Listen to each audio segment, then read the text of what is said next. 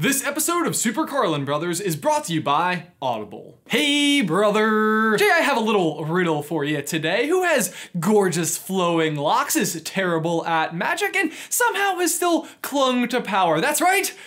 Lucius Malfoy. Yeah, that's right, I'm saying Lucius Malfoy is in the same boat as Gilderoy Lockhart. In fact, Gilderoy Lockhart might actually be more useful. Like, he teaches Harry Expelliarmus, which is pretty handy. Well, no. Snape actually teaches him that, but he provides the circumstance, which is still more useful than what anything Lucius does. But so today we are going to discuss just the absolute worst Death Eater of them all and try to determine whether or not he was trying to kill Harry Potter.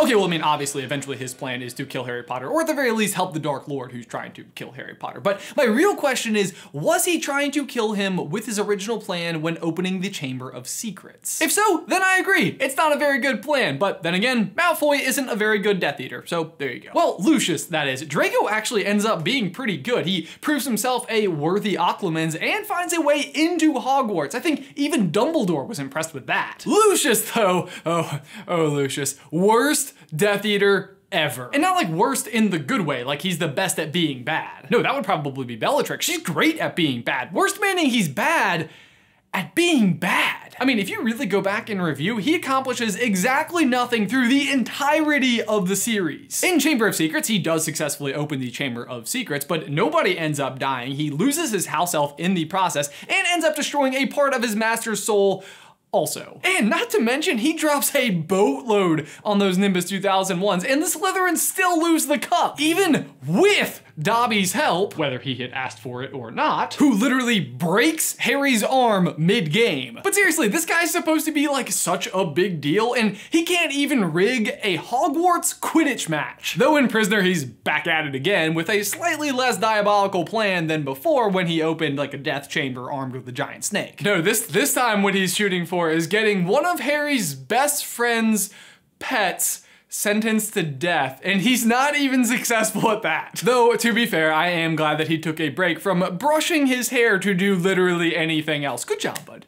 Good job. In Goblet of Fire, he is one of the Death Eaters at the Quidditch World Cup, causing a commotion. But then at the sight of the Dark Mark, he flees the scene and later lies to Voldemort about it, who then calls him out. And finally, he famously fails to receive the prophecy in Order of the Phoenix and then gets sent to Azkaban. Just crushing it, man. Honestly though, I don't know who Draco thinks that he's fooling with this whole wait till my father hears about this bit. Yeah, why, Draco? What's gonna happen? Is he gonna throw his hair into a ponytail and fuss about it? But despite the ineffectiveness of his many plans, he is constantly trying to do mean things. So the thing that I want to talk about today is whether or not in Chamber of Secrets he not only wants to open the chamber, but also try to kill Harry. When you read through the book, it would not immediately appear that this is his prime motivation. If anything, it sounds like what he's really trying to do is have Dumbledore kicked out of the school. Which, to be fair, he does momentarily achieve that goal, but on the other hand, he does fail to even rid the school of a single Muggleborn, so there's that. And indeed, that is the intended purpose of the chamber, but I think that he had a more direct target, and we do have quite a few clues to go off of. First of all, who he gives the diary to begin with,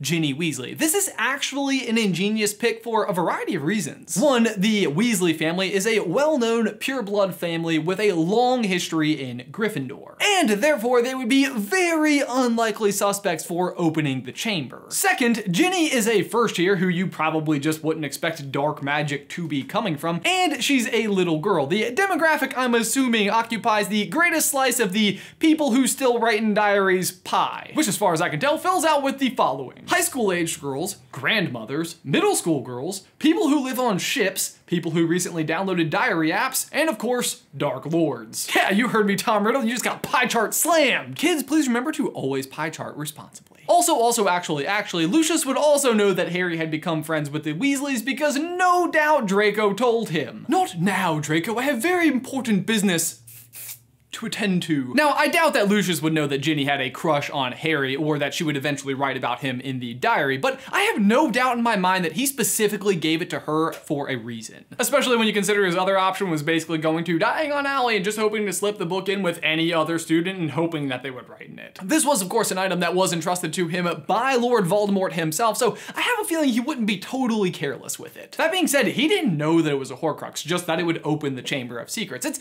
possible he didn't even know how it would open the Chamber of Secrets. But I have a question. Do you think he ever wrote in it himself? Dearest Tom, Narcissa yelled at me again. She keeps telling me that it's unbecoming for a husband to have better hair than his wife, but I just can't bring myself to cut it. I just feel so powerful with a bow in my hair. My guess is at the very least, Voldemort had told him that he had preserved his 16-year-old self inside of the diary and that it could be used to open the Chamber of Secrets. Lucius would have known that it was Voldemort who opened the chamber the first time, or at least it's implied by Dumbledore when he says, "The same person as last time, Lucius. Lord Voldemort." From there, it wouldn't be much of a stretch to assume that whoever the diary talked to would inquire about Tom Riddle's future self, and once he learned about Harry Potter, attempt to kill him. But it's more than him specifically selecting Ginny Weasley to give the diary to, and kind of a vague overall understanding about how the diary works that points to Harry as the true target. First, there's the timing of the events, which to fully understand, we need to look a little bit further into the Malfoys' past. In a recent article on Pottermore about Draco Malfoy, we learned that despite what Lucius tells Voldemort at the graveyard, he actually had different plans while his master was in hiding. After Voldemort fell, Lucius actually managed to maintain his power and status in the wizarding community. He would give to seemingly worthwhile causes, but secretly was hoping for another chance at world domination. Though Malfoy's hopes did not lie in the return of Lord Voldemort, but instead none other than Harry Potter. It was a weird and comforting thought to many of the ex-Death Eaters that the only thing that could have taken down Lord Voldemort himself, especially by a baby, is that he must have been an even more powerful dark wizard. One that they could perhaps eventually rally behind again. So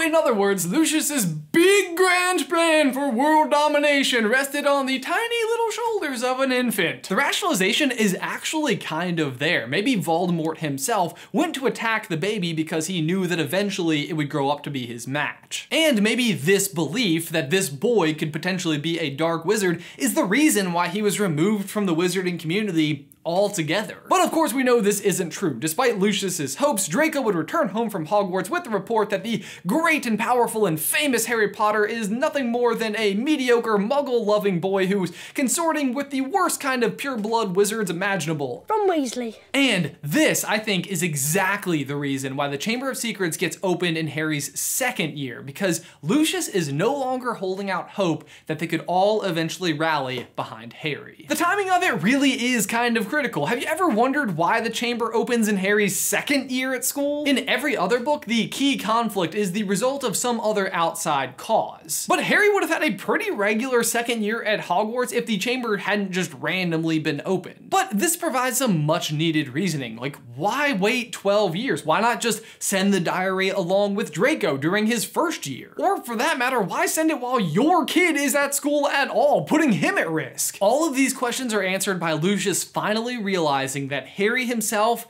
is not a dark wizard. He was instead a potential threat, and the reason why his old master was destroyed and needs to be eliminated. If you are unsure about Lucius's true intentions, I recommend you check out today's sponsor, who I want to give a big thank you to, Audible. If you have ever wondered yourself, gosh, how do the Carlin brothers know so much about Harry Potter? Well, the answer is Audible. Jay and I are constantly on Audible, listening and re-listening to the books. And Audible is offering our viewers a free audiobook with a 30-day trial membership just by going to audible.com/SCB. I'll put a link in the description down below. Or text SCB to 500-500. Either way, I'll put a link in the description down below. We love it because we're always able to be learning more about the wizarding world wherever we are, whatever we're doing. Seriously guys, I just pop in my headphones whether I'm going on a run or a hike or I'm traveling. Whatever you are doing this summer, just pop it in and voila, Harry. Jim Dale does a wonderful Lockhart. My book recommendation for today has got to be Chamber of Secrets. It's probably my favorite book to listen to out of the entire series,